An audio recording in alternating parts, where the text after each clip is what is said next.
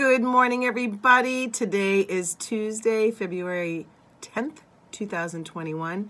Sorry about yesterday. I just forgot. I can't believe I did it. Sorry. I missed you guys. I totally realized I did it like at 11 o'clock. So today I'll be extra happy. Let's start with a pledge, okay? I pledge allegiance to the flag of the United States of America and to the republic for which it stands, one nation, under God, indivisible, with liberty and justice for all.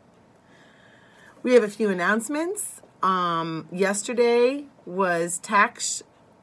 His birthday was in Mrs. Coco's room, so happy birthday. Today we have 3 birthdays, Everett in Mrs. Vasher's room, Isabel and Jesse in Mrs. Novak's room. Happy birthday, everybody. I hope you guys have a great day. We got some snow to play in, that's for sure. So I have like a little fact that I found out that I figured maybe like you guys could tell me if it's true or not. But so, you know, you have your erasers at the end of your pencils, and these weren't always around. Prior to erasers, bread was used to erase.